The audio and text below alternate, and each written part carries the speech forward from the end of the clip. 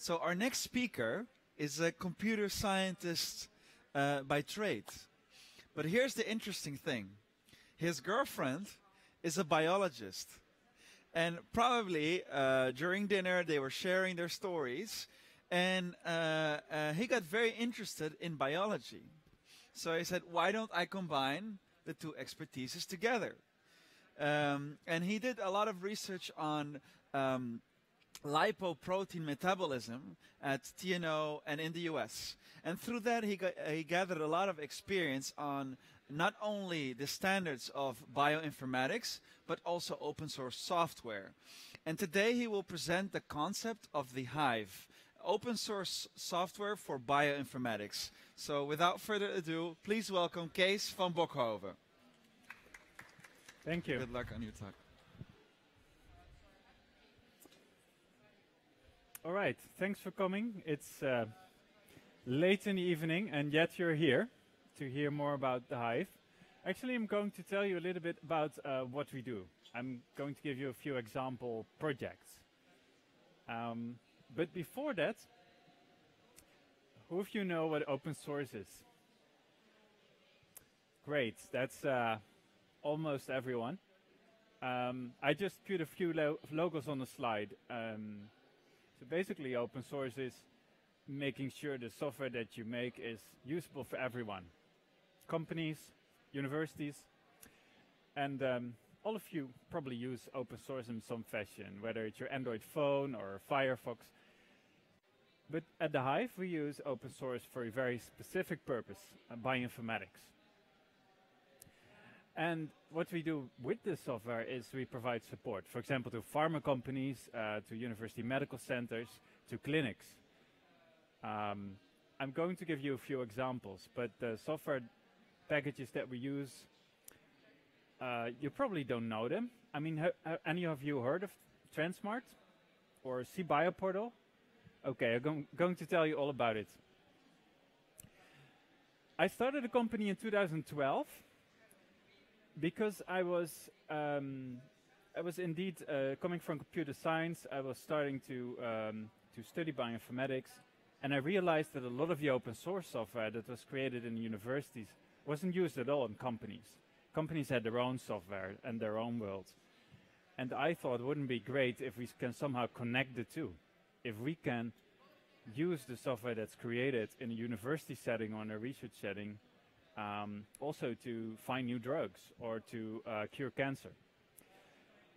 So that's why I started a company which provides professional services for open source, just like Red Hat does, for example, for Red Hat Linux. We started out here in Utrecht at Utrecht Inc. That's the business incubator of Utrecht University in het Kruidgebouw at the campus. And then we quickly started providing services to pharma companies, not only in the Netherlands. Actually, in the Netherlands, we have almost no pharma clients because we don't have any pharma companies anymore, right? We do have biotech, though, in Leiden, for example, and we have a lot of university collaborators. But most of our clients are worldwide pharma companies in the US, in Europe, France, Germany, Spain, etc. This is a picture of the team.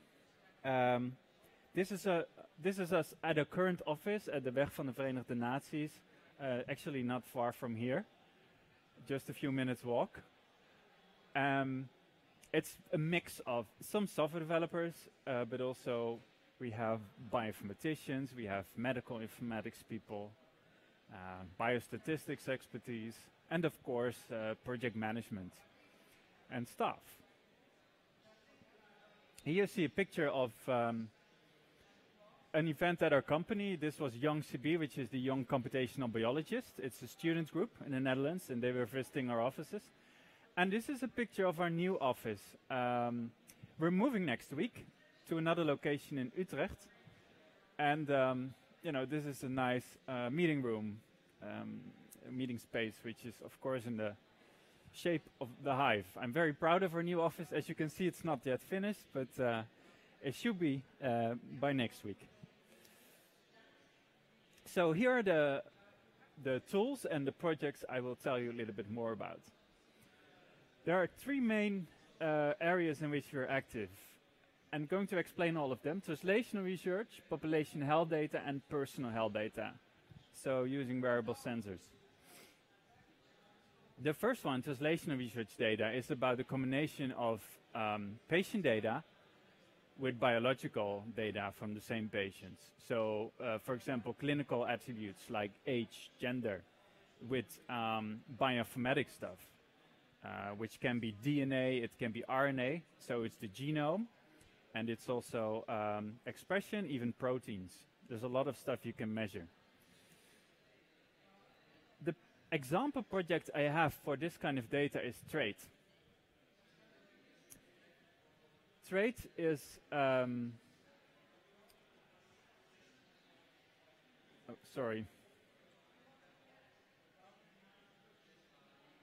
Trait is a project that has all these partners.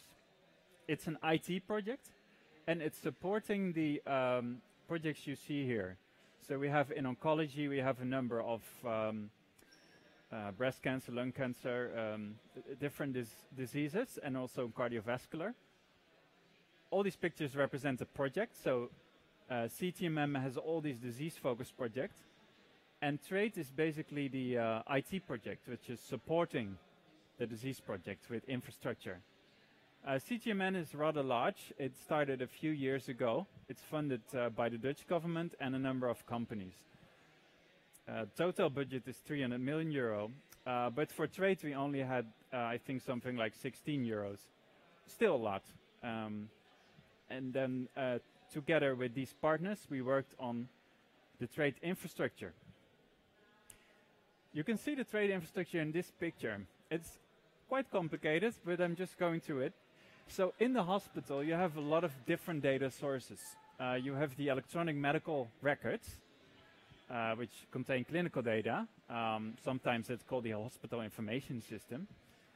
And actually, a lot of other things are in the hospital information system linked as well, such as images, biobanking information, so samples that are taken from patients, samples, even public data is an important source for research. So clinical data, patient data, imaging data, biobanking data, and also omics data, DNA, RNA, etc., can all be combined to create a picture, an understanding of how the patient disease biology works. That's what we're trying to do in Trait, trying to find relations or patterns in the data, combining these different types of data. And we do that either in tools like R. Just this afternoon we had a workshop. I think some of you were there where we went hands-on using Transmart and R. But there's other tools as well, such as Galaxy. So Transmart is the tool that we use to bring this data together. The idea of Transmart is that you bring together clinical genetics and even sensors and imaging data to improve your understanding of biology and medicine. And maybe you wonder, what is open source about Transmart and where does this come from? Well, Transmart was created at Johnson & Johnson, the pharmaceutical company, internally, and they used it to load clinical trial data from patients and also biomedical data like DNA data from their clinical trials. However, in 2012, they decided to make their internal software open source so that other pharma companies and also universities and medical centers could start using it.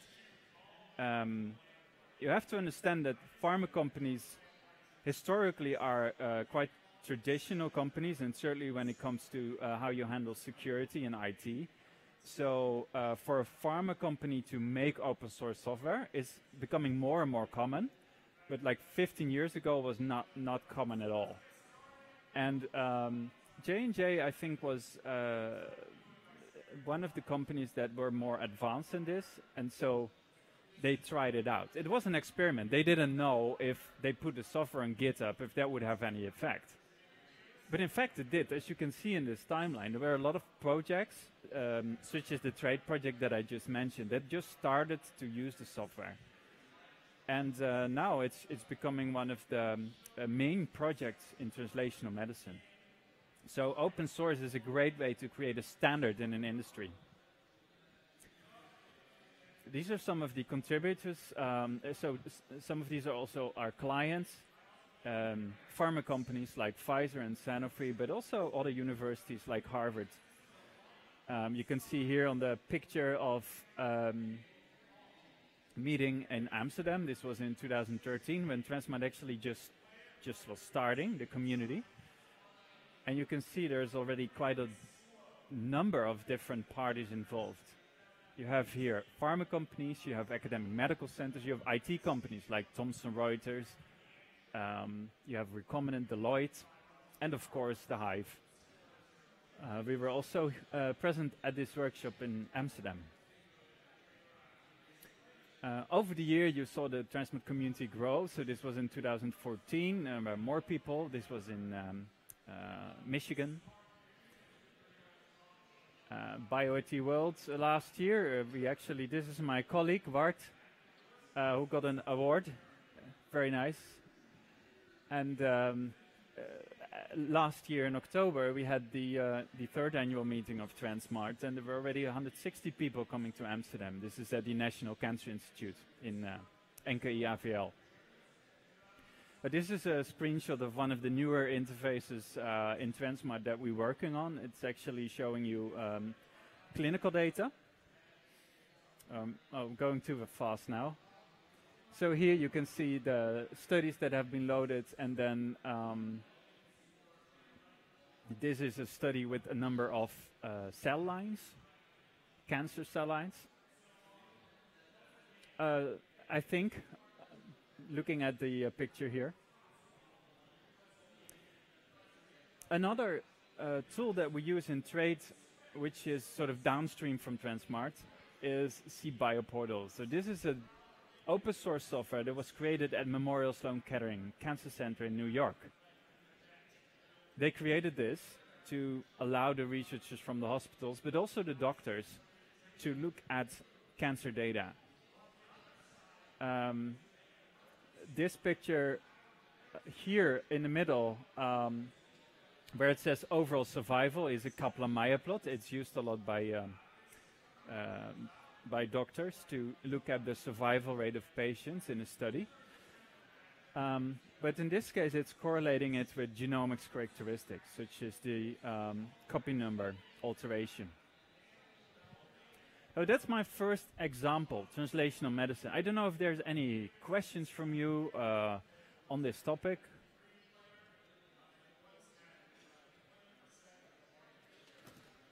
No. I have a question. Yeah. So what does a hospital get out of correlating all that data? Like, what is the added value of implementing those systems? That's a great question. So for cancer, in this example, right, CPEU4, every tumor is basically unique. It has its own signature, if you will. Different mutation in the DNA which cause the cells to stop doing one very important function, and that's dying, apoptosis. So this mutation called the cell to basically keep on living and keep on multiplying, thereby creating a cancer.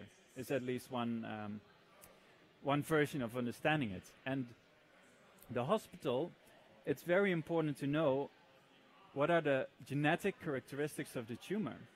Because if you look at the history, what drug has worked for patients with a certain mutation, you can figure out a correlation between the mutations in the tumor and which drug work or don't work. Then you can know in advance, just by doing DNA or RNA analysis on the tumor, what drug will likely work for this patient. And actually it has come this far that there are now already quite a number of drugs on the market which are targeted at a specific population with specific SNPs. This is basically a tool for personalized medicine or enhancing your type of body type or DNA type. Thus, you should using this drug. Yeah, that's exactly right. And yes. it's always related to DNA, or are there other characteristics?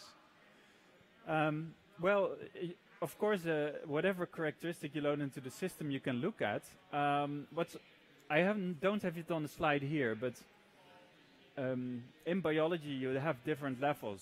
You have the DNA level, which is the encoding of the proteins in the genome. You have the RNA level, which is the DNA is transcribed to RNA, and then eventually you have the protein level. Yeah. So all these three levels you can actually visualize in the CPEU4 portal. Okay. And look at the relation between those. Cool. Yeah. Another question. Thank you.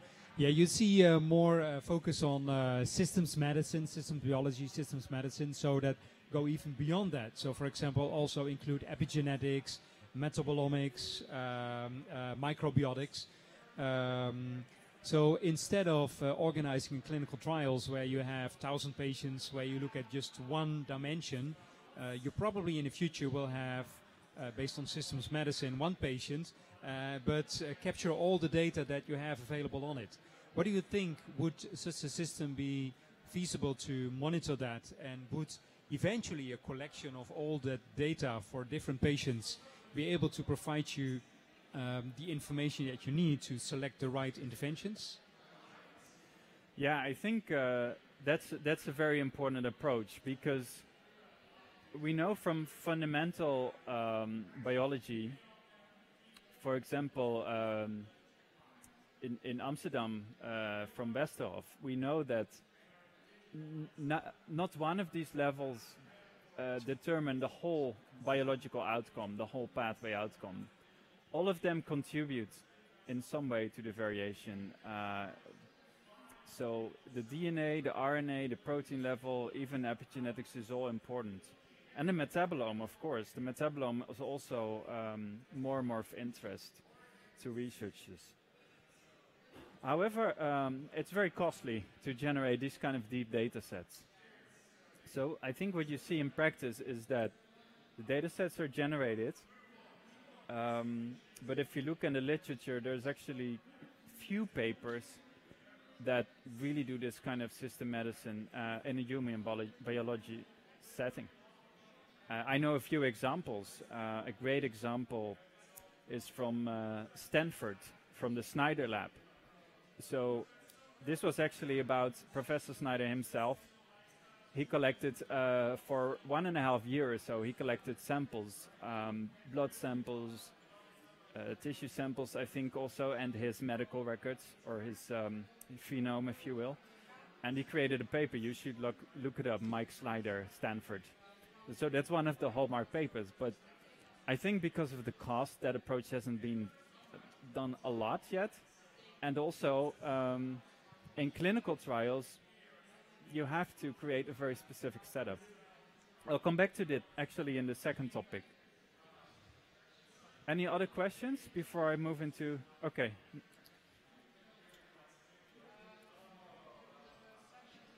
It's the last question, then we move... So what's the open source governance structure? Is Johnson & Johnson still the maintainer and decides which pull request gets through, or is it a community council? Or That's a great question. The open source governance model is, I think, different per tool. So in this example, CPEU4 portal was created at Memorial Sloan Kettering. It was made open source, so placed on GitHub, basically. We then worked with them and also with Dana-Farber Cancer Institute in Boston to add new features. And we have a call every week with the developers. So developers from Boston, from New York, from Utrecht, just call into the same call. And also people from Canada and some other labs that are involved. It's a very grassroots type of community. There's no formal governance, no foundation or anything. Transmart is very different. There's a whole Transmart Foundation, which has, I think, operating budget of more than $1 million per year, which is just focused on growing the Transmart community, and they have things in place to do code governance, quality checks, etc., etc. We have meetings, like I showed you the pictures. I think both models work well. And it might be that CPEU4 portal, when it becomes bigger, also needs such an infrastructure. But yeah, it's really dependent on the project and the people. And in the end, an open source community is always about the people. Even if you create a big foundation around it, if the people leave or the people don't believe or they don't get along, then you still have a problem. But I think both of these are great and healthy communities. Cool. So the next topic is population health data. Also, maybe going into a little bit more in terms of reusing health data held on the whole population for research purposes. Last year in Leiden at Corpus, we had a huge conference, several thousand people, which are just focused on genomics and bioinformatics. So for that area, it's relatively large. And they came together in a meeting of the Global Alliance for Genomics and Health.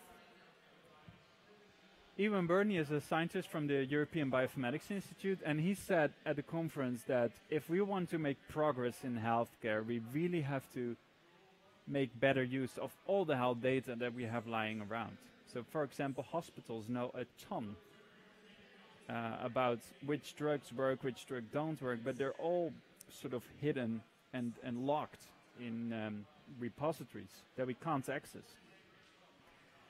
And if you then look at drug development, there is another problem, which is in the traditional drug development, you start with drug discovery, so this is fundamental research almost, looking at biological pathways, and then you go into chemoinformatics, you start testing it on models, so you start testing on animals or on cell lines, and only when you have identified what you think is a working compound, then you start doing phase 1 clinical trials. A number of problems here. One problem is we often see in drug development is that the animal models don't always represent the human biology well, because the human biology just is very different. Another problem is this whole process takes years. It takes so long to develop a new drug. And all this time, you basically don't have anything for patients that can be dying. And even when the drug is on the market, you still have to do monitoring, because a clinical trial is designed for a very specific purpose. A clinical trial is a controlled study where you test a hypothesis, namely, does this drug work better than the standard of care? You test that by definition on a small population because you want a very controlled research project, a very controlled trial, and that's costly to do. And every time again, we have to do a clinical trial. When you want to start a new hypothesis, you have to recruit the patients, you have to give the drugs, and you have to look at the results. So this is very, very ineffective. Because if you think about it, a lot of the data that you're looking at is already present. Maybe not initially, but once the drug is on the market, then in a few years, all the hospitals and all the caregivers, the doctors that are administering the patients together know a lot more than a pharma company that designed the drug. Because the pharma company only has this clinical trial data on maybe 10,000 patients if you have a very large trial. But those hospitals start gathering data of hundreds, thousands or millions of patients. So as soon as a drug is on the market in a few years, there's this huge ball of data that's sitting there, which is telling you something about how effective the drug is, where it does work, where it doesn't work, which you just can't leverage. So the whole purpose of population health and of observational studies is to try and do that. It's a very different kind of game because you're looking at real-world data, right? You're looking at the data from the hospitals, from the primary care, so general practitioners, and also from academic medical centers. And in that hairball of data, you're trying to figure out what the effect is of your drug in real life. It's less expensive to do that. If you have the data available, you can actually just do a data science survey. The example project I have for this is EMIF, the European Medical Information Framework, and the goal of EMIF is actually to become a trusted European hub for healthcare data. And we're just a few years into this project. It's huge. It has almost 60 partners. And in terms of the data, we have data on subjects that are in studies, which is a lot, 25,000, but much more on the general population. So in EMIF, potentially we have access to 53 million European data points, if you will. 53 million people. And that's through the different data sets that we have in the consortium. I show you here a picture. So the biggest data set, thin, is 12 million. And Pharma, which is actually the Dutch data set, has also 10 million. So the data from 10 million Dutch people that are in some way or form in the healthcare system. Of course, this data is much more shallow. You don't have genetics here, for example, but you can still look at the effect of drugs versus the general clinical attributes that you have.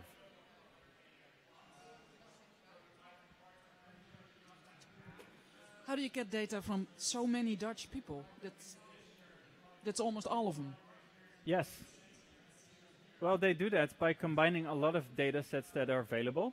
And of course, you have to realize there's one problem with this data also, and that's it's not easy to get access to as a researcher, because they have this informed consent and they have all these contracts, which make it hard. I can't just, for example, download this. This is definitely not open data. Okay, so this institute, it's actually located here in the Netherlands. It has a number of national data sets that it puts together in one database, but it's very strictly secured. And they can only give access if you have a whole protocol defined. Then they have to go to the different so-called data governance boards. Who is Pharma? Who is Pharma? Is that a pharmaceutical? Is that No. It's a company or an institute. Okay. Yeah. And what is in that data? For example, age, gender, disease type, how many times you went to the doctor, all that, or is it very simple? Age, gender, that's it. No, one of the key data here is medications. Right. Actually, I'll show you the data model that we use. So now I'm progressing from the project EMIF to the tools we use in EMIF. So this is the data model we use to capture this kind of data. And here you can see there's a lot of data which is linked to the person. Observation period, first of all, is, for example, specifying if the patient is active. If the data comes from an insurance company, for example, then the window is when this patient was insured by that insurer. If the data is coming from a GP, then it's is it an active patient in the practice. So that's actually a very important data point, because most or many of the people in this data set don't have any health problems at all, or maybe don't see their doctor. But you still want to know that they had no health problems, right? That's very important, because otherwise you can't compare the effect of the hypothesis that you're studying. Another thing here is looking at procedures. So if you have data from the academic medical centers, for example, they can store what procedures were done, like surgeries, drugs, obviously. So whether any medications were taken, devices, so medical devices. And even in some cases you have lab measurements. So this could be values from a blood test, for example. So these are the type of data, but note that depending on the source, one other example is, I think it's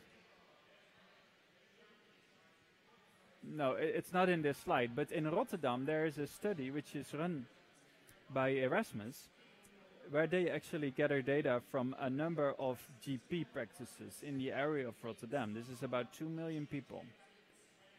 And it's a huge amount of work to get the data from these people in one model, because every GP practice has their own IT system in which they encode the patient records, the drugs that were taken.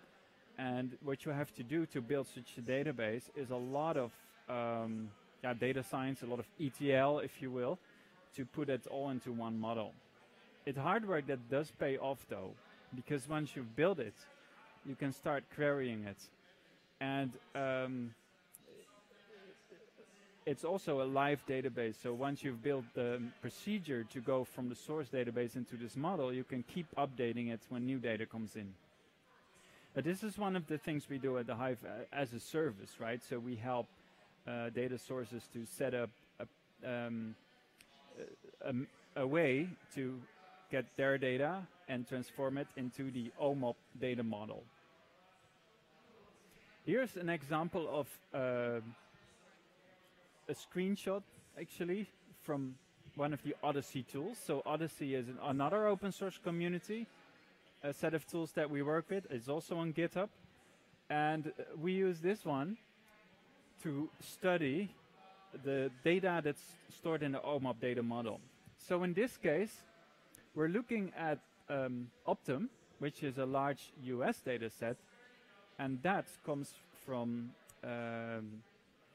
insurance companies. So insurance companies also have records, namely what kind of health expenditures they reimbursed, right? And so from these reimbursements, you can also extract a healthcare database. What I've done here is I've run a query where I looked at a number of in-exclusion criteria. So this could be used when you're designing a clinical trial. And I can see the effect of the different criteria that I put here. So most of the population satisfied all these things, like no prior warfarin taken, this is medication, no anticoagulants in the past 183 days, no dialysis in the last 30 days. This is not a problem. But there's one inclusion criterion here, or exclusion, depending how you look on it, which is prior atrial fibrillation. And that's the one that limits the total set, where I'm only looking in total at 12,000 people. Hopefully it gives you a flavor of something you can do when you've data in OMOP. This is a classical example. Pharma companies do these kind of studies when they intend to run a clinical trial and they want to know what's the best protocol to recruit the patients. Any more questions on this topic?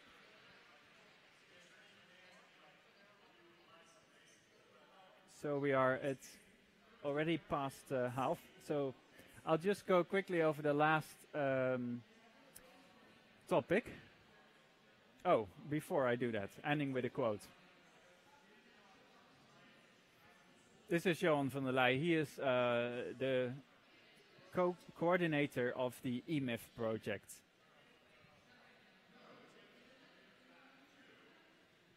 So the last example, it's a very new one in terms of variable sensors data. This project just started, and we still have to do the kickoff meeting, which is in June in Italy. I'll be there with a colleague of mine to really meet the other partners in the consortium. But basically, the Radar CNS consortium is about using wearable devices for a number of important medical use cases, such as depression and also MS. The thing is that in a hospital, if you have a chronic disease like MS, or when you have a disease like depression, when you meet your doctor, you're only meeting your doctor maybe for 15 minutes or half an hour. And if you have a neurodegenerative disease, say Parkinson's or Alzheimer's, you probably make sure that you're in your best shape when you visit your doctor, right? And when you come home, you're exhausted, and then you have to recover for 3 days. The thing is, the doctor at a hospital doesn't get the full medical picture. And one way to do something about this and to start really a dialogue between the patient and the doctor is to do continuous data gathering using wearable devices. That way, both the patients themselves, but also the caregivers, can start looking at the real picture. So what happens when the patient's at home? Here is a number of example use cases that you can have a look at. So, a relapse in depression. Wouldn't it be great if you can somehow predict it, or even as a patient, if you can know beforehand, or if you have an epilepsy attack, right? Can you predict this before happening? Would be very useful for the patient. So these are some of the things that are now possible thanks to Android watches, Fitbits, whatnot. So this is a really new area, but hopefully in this consortium we can both build the open source IT infrastructure to do this, and also test it with a number of top researchers in this disease area. Here are some of the examples in terms of what's possible already today to measure. You can look at your sleep pattern, you can look at the conductance of your skin, you can look at heart rates, you can do speech analysis. So one interesting thing is if you just take phone call data from people, obviously it's privacy sensitive and you have to deal with that, but if once you do, can you maybe detect an early onset of Alzheimer's or Parkinson's? This would be very useful because these diseases are very gradual and often are not detected by patients or doctors until they're already well into the disease. And this is actually my last slide. What we intend to build in this consortium, and we're mainly working with King's College London and Intel and a number of other IT companies for this work package, is we're using open source software called OpenMHealth, Shimmer, which already is able to process and bring together data from a number of different devices, as you can see here. So if you have a Jawbone or an Android research kit, or so iOS research kit, or an Android watch using Google Fit, there's a number of data sources, and if you go on the OpenML website, you can see exactly which ones are supported.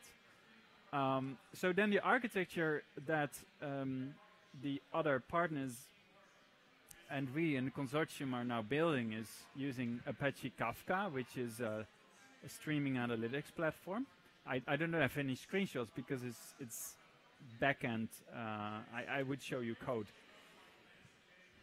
But what it allows you to do is to collect data from a number of continuous data streams. And you can use that, for example, on your phone itself to, if I have sensor data from, say, a Fitbit, it goes to Bluetooth on my phone, and I can run this software on my phone to do a first analysis or a first summarization of the data. Alternatively, I can send everything to the cloud if I have a 4G connection and analyze it there.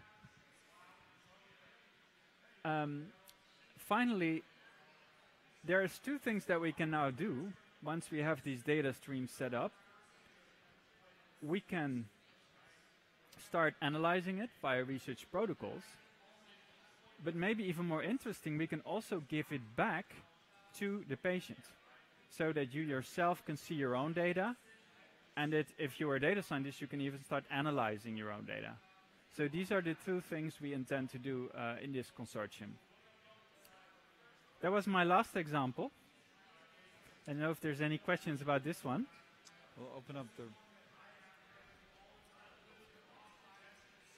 So on this last topic, how do you differentiate from larger IT companies that also are able to collect data and in one way or another utilize it or give it back?